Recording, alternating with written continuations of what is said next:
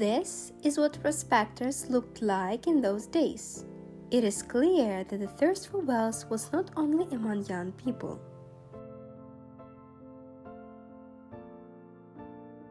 It was probably the biggest catch of those times. Imagine the envy of those around him.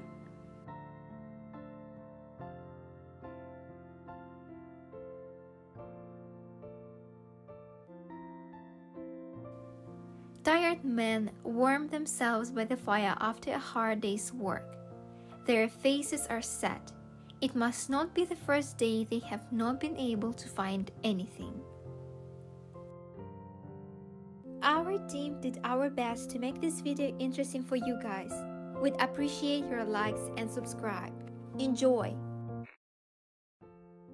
At first glance, it was easy money, so not only men but also women went there to search for gold. Although this work was much more dangerous for them, but the desire to earn easy money did not stop many people. A photograph from 1852 shows Chinese gold miners alongside white miners at Auburn Rivier in Central California.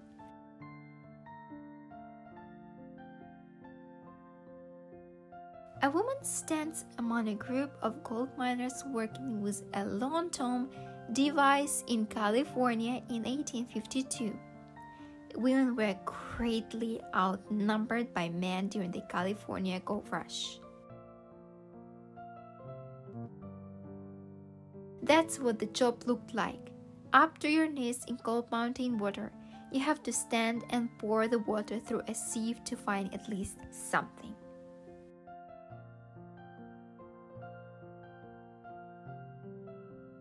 The weather did not stop anyone, and in the rain and in the fog and on a sunny day, these men always worked.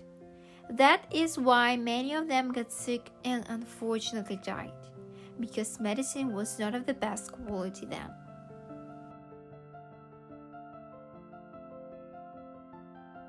In fact, it was very rare for people to go searching in such large team.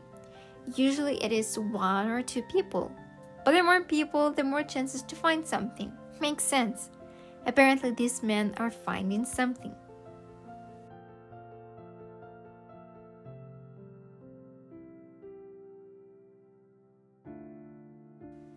This is what the gold diggers' camp looked like. They went there for many weeks and some for many months. The weather often changed, so it was necessary to make a living as best as possible.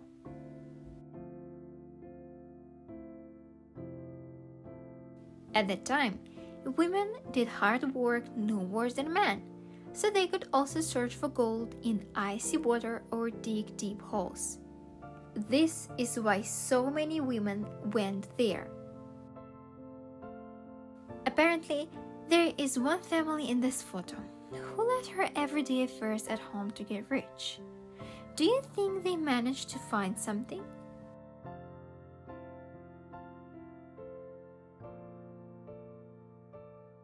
This is the look on the faces of people who have just arrived in California in search of gold.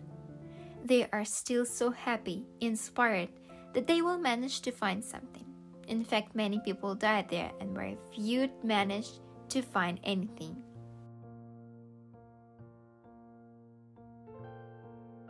Wonderful housewives who put on men's boots, rolled up their sleeves, and took up shovels to improve their lives and their children's.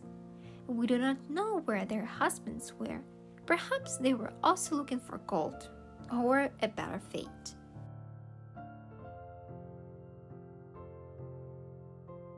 You just look at them.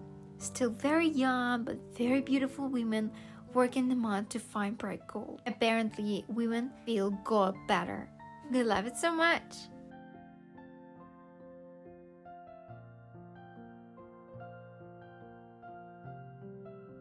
Such queues of hard-working men are always standing near shops that sell tools for work. Various shovels, shears, and other things were needed to search for gold.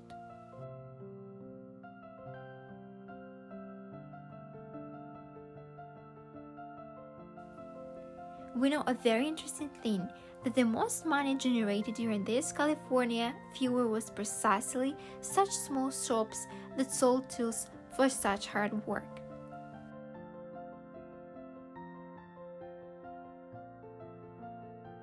Workers on a hydraulic mining operating in 1854 was captured on a daguerreotype half-plate, documenting the use of high-pressure water jets to dislodge hard sediment that would then pass through sluice-side boxes to extract the gold.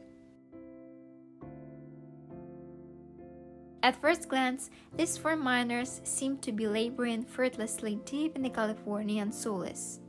But upon a second glance, images added gold touches and the sieve on the right and center stairs become evident.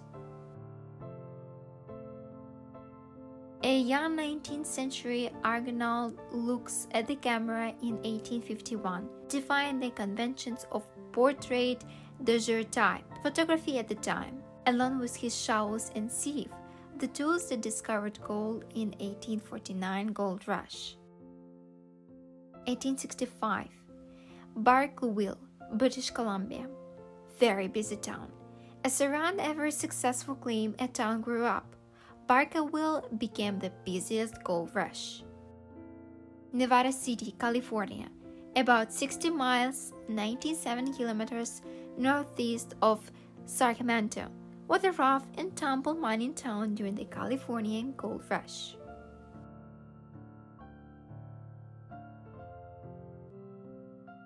Seated portrait of a West Coast gold miner, taken between 1900 and 1914 by an unknown photographer. Chinese gold miners at Arapukia. Most of these Chinese miners came from Guangdong province in South China, a region that experienced social upheaval caused by the Opium Wars.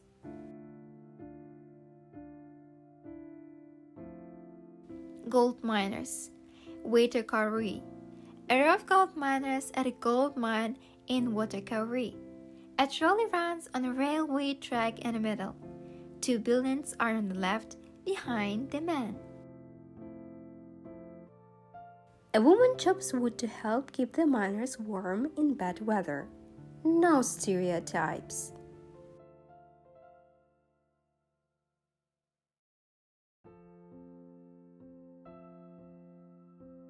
The man found his first gold, and the photo shows his mixed emotions. Where would you spend the money for the nugget you found?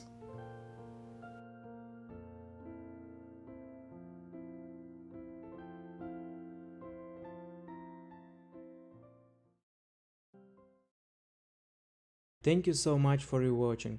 Don't forget to like and subscribe, and see you next video.